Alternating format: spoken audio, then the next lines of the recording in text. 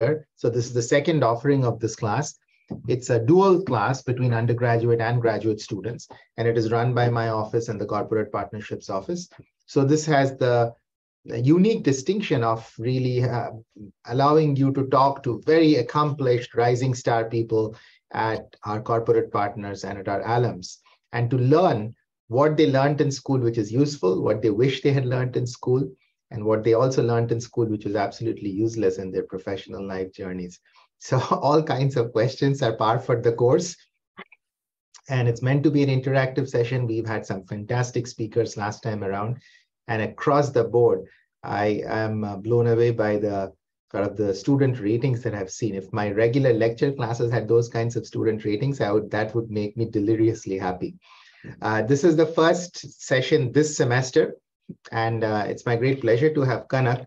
She has a very long and accomplished bio, but I think the most important part of that is I had a chance to work with her as she was the PhD student in our group, and then she graduated in 2017. I wouldn't have guessed it's that far back, but it is. And then she's been at Adobe Research in San Jose, California. So she's done this fantastic balancing act of computer systems work and machine learning work. So she's been using machine learning technologies to build efficient, reliable computing systems. And she's published a lot during her PhD as well. And then we are really looking forward to hearing this fantastic career progression that she's been having even over this just last 6 years. Kanak, would you have anything to add in terms of the metadata before we launch on to your session? No, I think you covered it all. All right, so you have the floor, Kanak. And just logistically, if you have a question, please put it in the chat and I will have an appropriate time when I will pause Kanak and give you the chance to ask the question. So if possible, when you're asking the question, please turn on your video. It's nice not to have to just speak to a wall. And then you can ask your questions. If for some reason you're in a really noisy spot and you cannot ask the question yourself, indicate that when you post it on the chat, in which case I'm going to ask the question on your behalf. All right, Kanak, with that, you have the floor. So let me share my screen.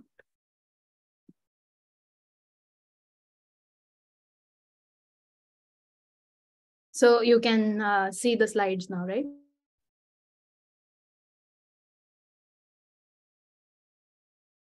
I don't see it yet. Oh, can you see them now? It's coming up. Yes, I can see it now. All right. Perfect. Great.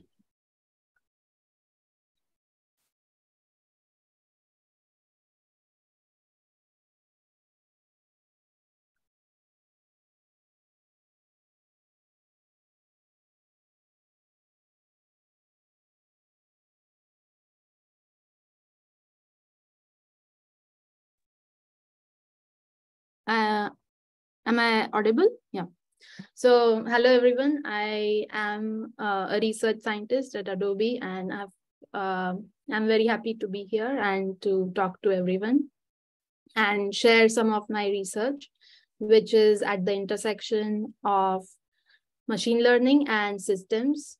So I have tried to represent it using these two ellipses, where most of my work at Adobe either falls in this first ellipse of building high-performing ML-based applications, or leveraging ML techniques to develop efficient systems. And I'm going to share some representative work from each of these two domains today. So specifically, I'm going to be talking around our work around developing a scalable and distributed online recommendation system. And I'm also going to be talking about the work regarding designing cloud resource usage forecasting algorithm. So let's start. So this first work is around one of Adobe's products called Adobe Target. So Adobe Target uses multi-armed bandits to perform A/B testing. And these multi-armed bandits are used to automatically allocate traffic to the most successful experience for increased conversion and revenue. However, designing distributed bandit systems at large scales, which also have high performance, is challenging. And I'm going to share some of the key techniques that we used in this work. So recommendation systems are commonly deployed in web services such as Netflix, YouTube, and Amazon, and we all have worked with them. They provide users with suggestions on what the users should watch or shop next. And the important thing to note, though, is that for these systems, the user preferences, content, and set of active users could change very rapidly. This could change within minutes. And so offline training on stale data can generate suboptimal results. In addition, the large scale at which these systems operate demand algorithms that can learn online and that can learn fast. And bandit algorithms are often used in recommendation systems for this purpose. So how do these bandit algorithms for recommendation systems operate? So there is a bandit agent, which is our learner here. And for a user, the agent picks an item from an item set to recommend to the users and then observes the feedback. So if the user clicks on the item, for example, then the agent receives a reward. And the agent is inclined to pick actions that provide higher rewards. And in this way, it learns a good user item mapping after several interactions with the user. However, at scales of billions of users and billions of possible recommendable items, the data and compute requirement of these algorithms can easily exceed the capacity of a single node. And most of the bandit algorithms are serial, which can cause severe performance degradation. The other challenge for distributed bandit algorithms is that they require editing of a lot of shared user information, which can lead to high synchronization and communication costs while developing a distributed algorithm. So in terms of previous solutions that have looked at algorithms for scale, there are two state-of-the-art algorithms. One is called as Club, and the other one is called as DCCB, which is a distributed algorithm for Club.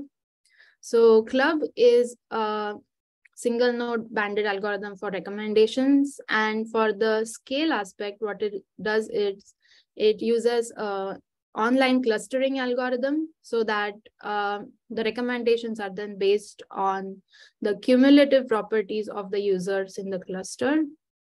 And there is no explicit data transfer since it only runs on a single node. So the drawback is that it runs on a single node, but there is no data transfer. On the other hand, for DCCB, it is a distributed algorithm and there are multiple learning agents.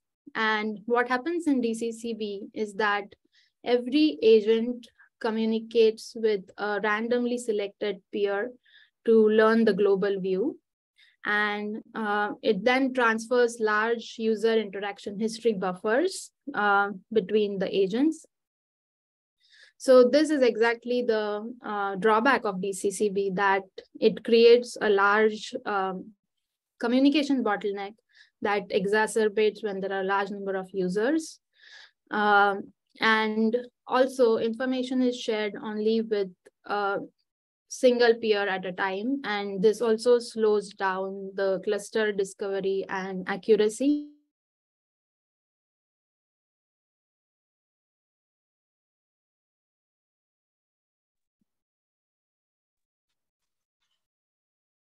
To handle the drawbacks of these existing systems.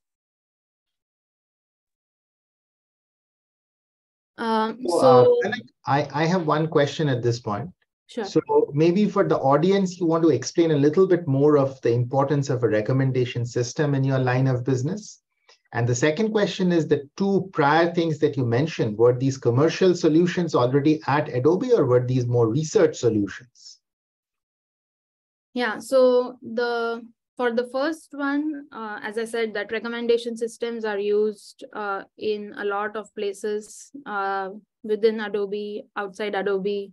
So for example, in YouTube, recommendations are provided as to what video you should watch next, or what are similar videos based on your view history, and also a lot of other features that are used for example, user information and so on. At Adobe, recommendation systems are deployed in a lot of systems as well. Within Adobe Target, they are used. So bandit algorithm is used to select what experiences should be shown to the user to maximize their experience, maximize several things during their experience. In terms of the two algorithms that I showed, those, so the first one is not, so neither of them are really like products, but they are research-based solutions, and variants of them are often deployed in products. Got it. Thank you. Yeah, so so the three key techniques that we used to overcome the drawbacks of the existing state of the art were the first one, where we balanced user-based and cluster-based interactions. So so this club dynamically switches between user-based recommendation and cluster-based recommendation based on the available data. So when user information is sparse, it leverages cluster-specific information, but when abundant user-specific information is available, then that information is used. And this allows this club to achieve higher accuracy. Our algorithm also frequently rebalances between the user and the cluster rounds. So while balancing these user-based and cluster-based rounds on available information does improve accuracy, there is also need to have low latency. And the second key technique that we employ is identifying opportunities to exploit parallelism. So during the user-based interaction processing, interactions across user are processed in parallel. And during the cluster-based processing, interactions across clusters are occur in parallel. And then merging of this information is also done in parallel by exploiting tree reduction style parallelism. And the clustering is also done in parallel over the graph. So for each of the key components of the algorithm, we exploit opportunities for parallelism. And while parallelism and information balancing achieve good benefits at scale, the data transfer is still a bottleneck. So this third technique is used to reduce the data transfer through a global information merge and eliminating the buffers. So as I had said that in DCCB, each node shares information with a single random peer node.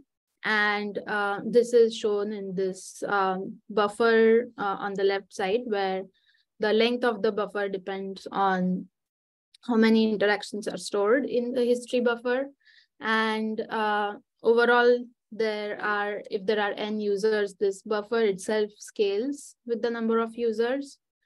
And this is what causes the communication bottleneck.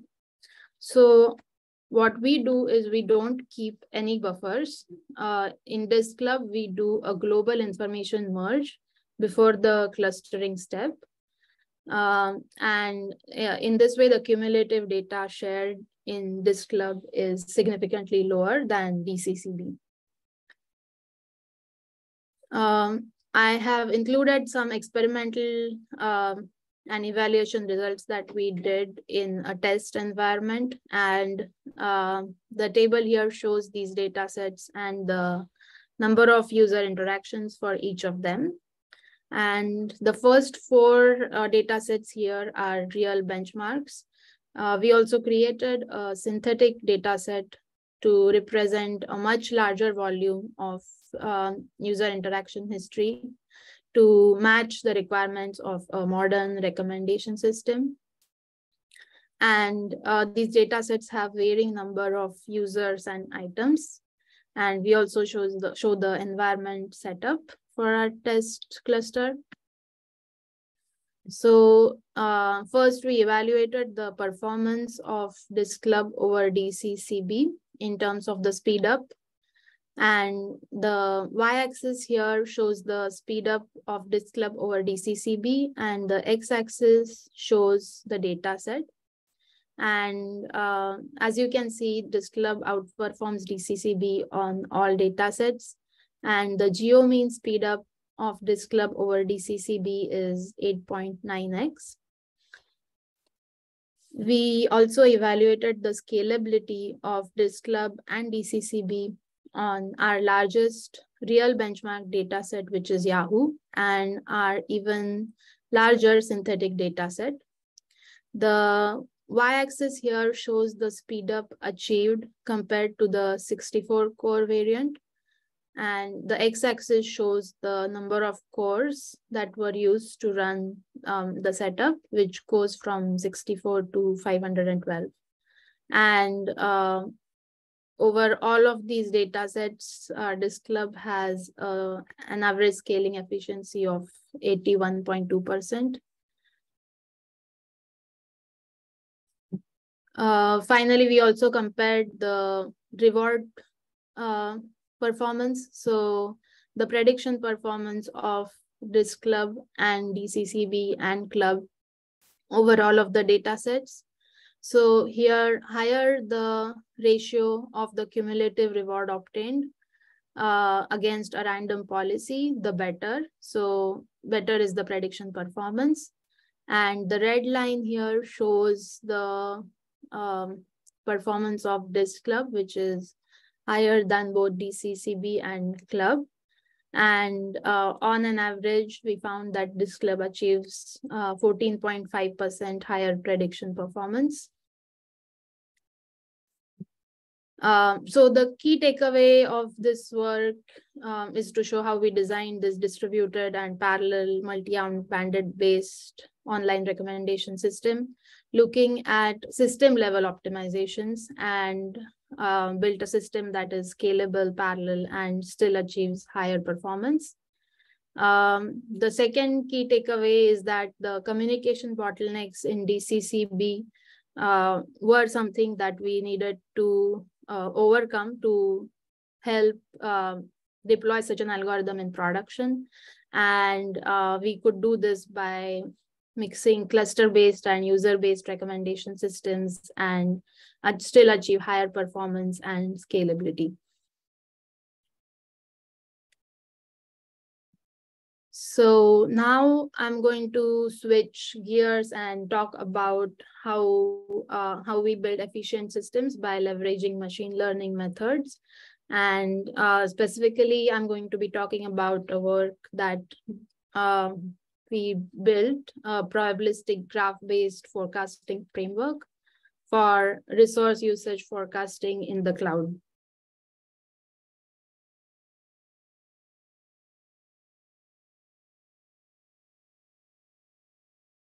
So forecasting techniques are used quite widely in enterprises for forecasting cloud resource usage.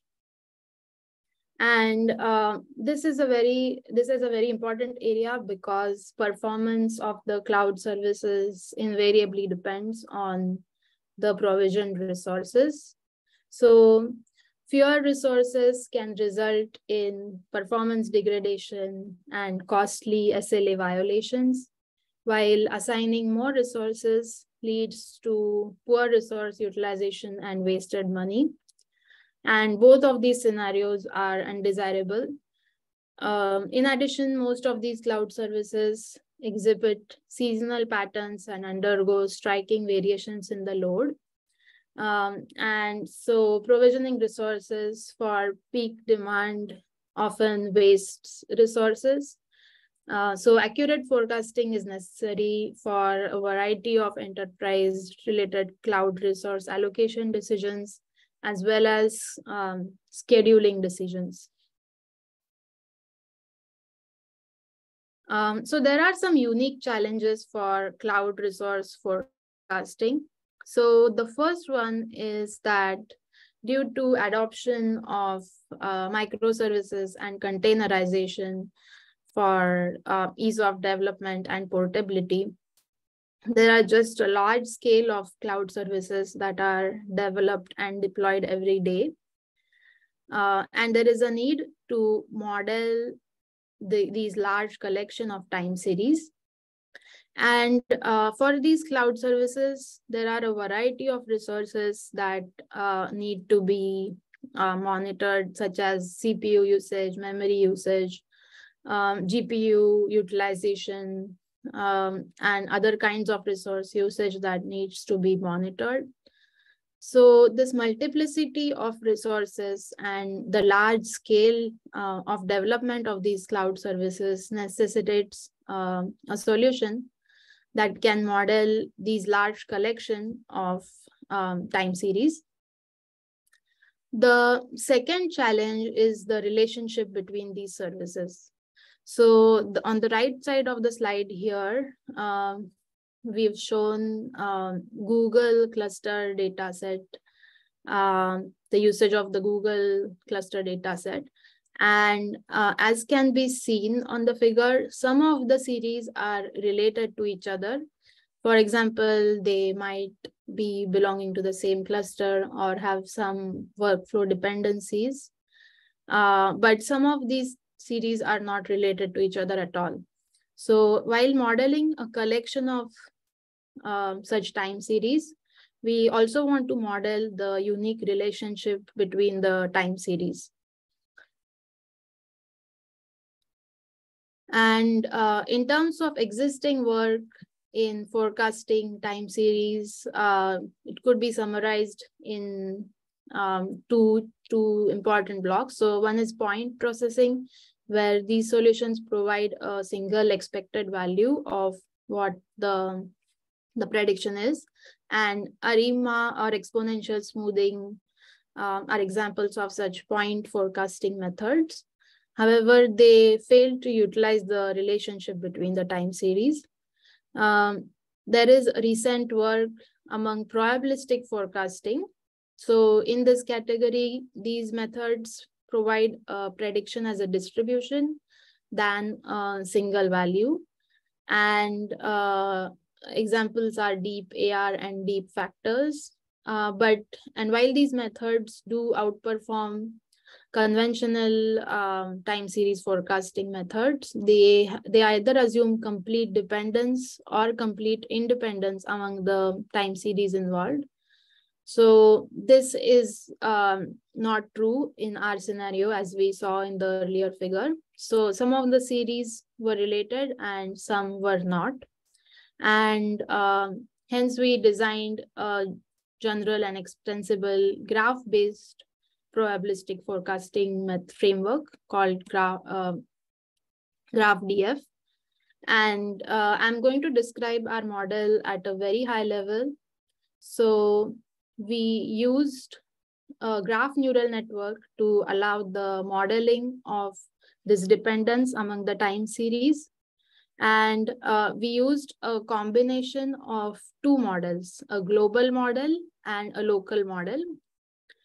The graph which describes the relationship between the time series can explicitly be given as an input to this model or derived using kernel functions on the time series values of the resource types.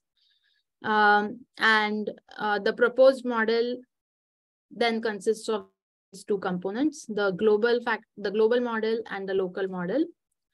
So the global model learns k dominant global factors among the time series, which are then linearly combined with the learned weights, and a local model that learns the random relational effect specific to each time series. So with the help of this global and local model, we achieve both our desired goals. One is that we can learn the k dominant factors for this collection of series. And second is we can also uncover the relationships between time series that actually share an edge. This can also be useful when we don't have enough information for a particular time series. And the design of GraphDF is modular in the sense that both the global and the local models could use a variety of models according to the requirement. So we used a graph convolutional recurrent neural network for these two models, but it can also be substituted with a simpler recurrent neural network. And so we evaluated GraphDF on two data sets. One was the Google dataset and one was the Adobe dataset. And the tables here show the characteristics of the data sets in terms of number of vertices, edges, average degree of connectivity, etc. And these have a representative workload and also have diverse patterns that we wanted to evaluate. So we evaluated the forecasting performance and also the scalability of the different methods. And we have shown the performance of GraphDF, our method, with other state-of-the-art probabilistic forecasting methods such as NBeats, MQRNN, DeepAR, and deep factors. And here the table shows the mean absolute percentage error with different quantile values. So lower is better. And for all of the data sets, GraphDF models outperform the other methods. The GG variant is the one where we use GCRN for both the global and the local models. We also analyze the runtime, the training runtime, the inference runtime, and the scalability of all the methods. In terms of the training time, GraphDF is significantly faster than the other methods. Note that the GR variant is the one that is fastest, because instead of having a complete graph as an input, it has the complete graph as an input, which already has the explicit dependencies, instead of leveraging all pairwise time series. And GraphDF also scales linearly to the increasing training set size.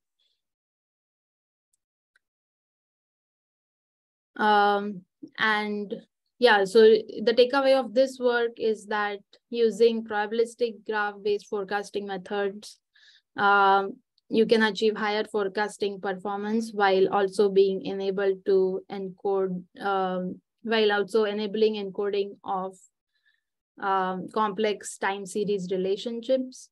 And the global model here learns the complex nonlinear time series patterns, while the local model can learn local effects on the individual time series using the time series of the nodes and their immediate neighbors. And this enables us to develop an algorithm that can improve forecasting accuracy.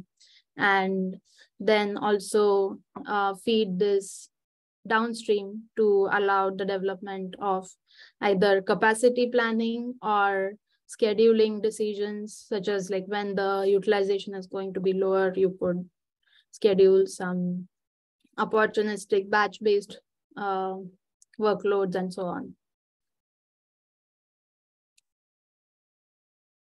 Yeah, so that is what I have. Thank you, Kanak. So there is a flood of questions that have come through, many of them on the professional side rather than on the deeply technical side. So I will start this off by repeating some questions that I've already seen. And there are some common patterns. So I'm integrating questions which are in the same common theme. So one question is, what was the motivation behind you coming back from industry to join the PhD program? Yeah, so so I completed my master's in computer and information technology department at Purdue in 2012, and I went to the industry after getting the master's degree. I worked at Salesforce for a year, and I was working on database query optimization. So through the interactions that I had during this year, I realized that I wanted to have a more research-oriented career arc. So I did want to apply research for industrial scale problems, but I also wanted to have contribute academically. And so I thought that I should come back to Purdue for a PhD. And I'm very glad that you did. Yeah, I'm glad to. Okay, so let's see if in the chat there are any questions. Okay, no questions in chat yet. So would anybody want to have anything synchronously asked? Yeah, I have one question. A general question as to what are some important skills that you learned in your PhD that helps you even today in your work? And also tell us all the classes that you found are quite useless in your work life. Yeah, so I think there are probably 3 or 4 like top things that I feel have been very relevant. So one of them is this ability of doing structured thinking. So most of the PhD training, or I feel the experience during PhD, is about understanding a complex problem and trying to break it down into smaller, manageable problems, which you find the solutions for, and then try to fit them together to still be able to meet the constraints of the larger complex problem. So I think this ability of thinking about the complex problem in terms of these smaller problems and breaking them down was one key learning that I had. The second, I would say, is communication skills. So communication skills are extremely important while collaborating with the peers on your team, or even on folks across teams, while preparing presentations, other kinds of documents like papers and patents. So communication skills is something that I learned during my PhD that I find extremely useful. And I think the third thing I would say is the ability to look at a problem from different angles, and also the ability to look at a solution from different angles and see what is critically missing in what scenarios. So it's not like there is one solution and it fits all possible scenarios. There are always things that you need to relearn or rethink about. And I think this scientific attitude of questioning the solution and finding out what is missing in what scenario is the third thing. There are several, but I think these are the top 3 that come to my mind. In terms of classes that I think, so I actually really enjoyed all the classes that I took at Purdue, and especially I like the maths and stat classes. Then I also like a lot of seminar classes that I took at Purdue, as well as the computational biology ones. I don't think that any class I took was not useful. There is a question by Ernesto on Piazza. Ernesto, you are here? Yes, I'm right here. Actually, I have my camera on. Okay, perfect. Please go ahead. Yeah, so I'm actually taking another class regarding like kind of just a general overview of like the patent process. And you know, one of the things I was interested in knowing is like, you know, had you and your co-inventors on any of the patents had to go through any sort of like legal hurdles in order to get those through? Have you been in litigation at all, you know, since you've been doing that stuff?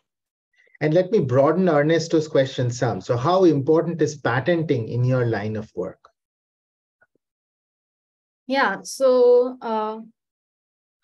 let me try to briefly provide an understanding of the patent program at Adobe and generally at all industries. So patent portfolios are built by industries for several different reasons. So it is not only for like offensive purposes, for like litigating and finding if someone is infringing on your patent, but it's also for like defensive purposes, being able to later sort of point out that we already had a lot of work in this area and these are all our patents in this area.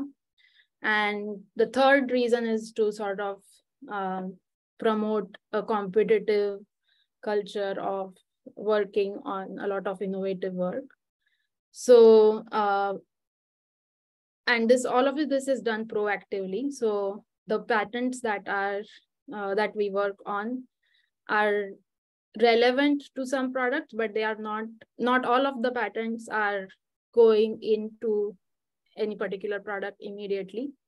So there is a proactive nature to them, but they are definitely relevant to business and are high quality. And yeah, the chief purpose is that nobody should copy them and take away credit from the product.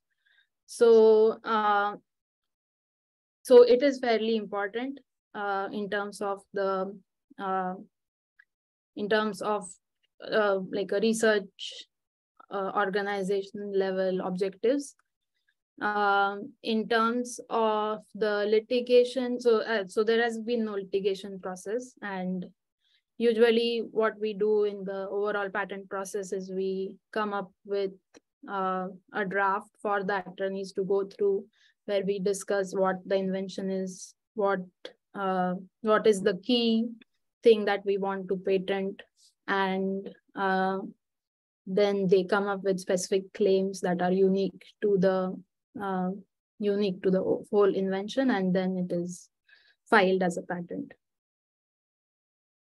Very good. Thank you, Kanak. So the next question is, when you're transitioning from an academic environment where you're doing your PhD for some years, and then you get into the workforce, what are some of the things that really helped you in getting a running start in that?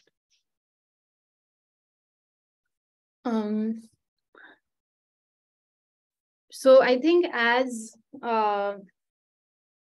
so during this journey of moving from being a fresh PhD graduate to an industrial researcher, I think knowledge of Adobe products and what are the different ways in which I could contribute in terms of, for example, developing high performance solutions for these products, or understanding the product itself were very important. The second thing I would say was meeting with those specific teams that were working on the products, and also meeting with the existing researchers who were working with those teams was also very critical in terms of understanding what are the current features on the roadmaps of the products and what are the current pain points of the products. That was also important. So the way our research team operates is that we collaborate with the product teams to transfer our research ideas into the product. And so it is very critical to have a good working relationship with them. That is one. But the second is that we should be able to justify what the research idea going into the product does for the product. So understanding their roadmap and their pain points was extremely important. Yeah, I feel those two were the main things. Great. So several people had this question for you. So with that one answer, I think you've clarified several questions. David, who's on the call. David, you had a question that on Piazza. If you can go ahead and mention that now, and you can turn on your video as you're asking. Hello, Professor. I don't know if you can hear me okay. Yes, we can. Yes. Yeah, okay. Hello, Professor. Hello, Doctor. I have a question. Actually, my concentration is in power systems. So I don't have a background in machine learning, but I would like to know about an opinion. What do you think, what's the next step about machine learning in a near future? These algorithms are ready to be create their own, or take like critical decisions, like I said, maybe life or death situation, or this is already happened, and that would be my question. Thank you. So you're asking, Kanak has been using machine learning in order to make computing systems more efficient. So you're saying, can machine learning be used to generate artistic content, creative content? That's right. Yes. Yeah. So yeah, generative AI is already there are already models that exist that can generate all kinds of data, including audio, video, code. So for example, I'm not sure if you are following the news regarding ChatGPT, but ChatGPT is an example of a generative AI model which has this dialogue style method to provide answers to a variety of questions. And then it uses this dialogue style to sort of interact with you and understand the question more, and then provide more suitable answers. It can also generate code. It's a large language model that has been trained on a lot of open source code. So it can generate code for you. There are other models. So there is DALL-E 2 that is a diffusion model that can generate images based on textual descriptions. There are also models to generate videos. So these models definitely take a lot of inspiration from the data that they have been trained on, but they also generate some completely new content. So yeah, so regarding your question, there are already models that do that, and it's a very rapidly growing field, and it is already making significant impact in industry. Very good. Mithun, you have a question. If you are around, please come on video and you can ask yourself. Okay. Hi. Can you hear me? Yes. Yes. Okay. So my question was that I saw many of the solutions. So are these based on reinforcement learning techniques, or the algorithms are based on reinforcement learning? Because I saw there's agents and there's environment. So I don't have much of a background in machine learning, but I just wanted to know, like, are some courses like reinforcement learning and all required to have a career in this field? Yeah, so the first work that I presented was using bandit algorithms, and bandit algorithms is a part of reinforcement learning. So it is a reinforcement learning technique, and I think getting familiar with reinforcement learning is a good idea in general. Yeah, I think learn as much as you can, I would say, but it's not a prerequisite. So I think I would like to come back to what I said. So I think you'll always have to learn new things and adapt to new changes that are going to come in the future. You probably won't be in a position to have completed all required courses for all the new technologies that come up, but you should have the ability to learn them on your own and think about how you could apply them, or think about the pros and cons of those algorithms and so on. So this is a very key question that comes up time and time again with many of our industry speakers. So what is this balance between learning on the job versus the more formal learning that you've gone through in school? And when you're learning on the job, do you say, for this next week, I'm going to sit down with this textbook and this Coursera course and just learn this from beginning to end? Or is this more in bite-sized pieces? For the next 2 hours, you're going to read up some algorithm in order to do the job that you're doing? Where does it fit within this whole spectrum? So I think it depends on individual preferences. I sometimes like to do the complete Coursera courses on specific topics that I'm interested in, but all like courses are not available all the time.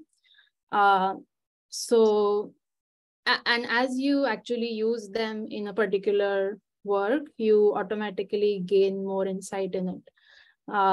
So the course helps you to or automatically provides you all of the aspects that you need to think about while learning a particular topic, and also the questions and the exercises sort of make sure that you also have the applied skill gained, versus learning without doing these courses. You sort of discover them while you are applying them to the work. Very good. All right. When you're having fun, you lose count of time. So we have come to the end of our time. I must thank Kanak for making us all very proud with the career that she's already having, making me proud as a PhD advisor. But also, I think what is particularly heartening is that she took the time and the effort to come back and address her students. Is a perfect way of actually giving back to the next generation of the learners. So I'm very appreciative of that. And with that, let's give a round of applause to Kanak. Next week, we are going to have another very exciting speaker who's a much more senior person. He's going to talk about his professional life journey. He's a very high-profile person at Xerox and is a member of the National Academy of Engineering. So you're going to have a bit of a whiplash as we go through this semester. You're going to see people like Kanak who are rising stars, and then you're going to see some more established people. But through all of this, we're going to have this wonderful conversation. So keep the questions coming on Piazza as well as synchronously. With that, we will end this session here today. All right. Thank you. Bye, Kanak.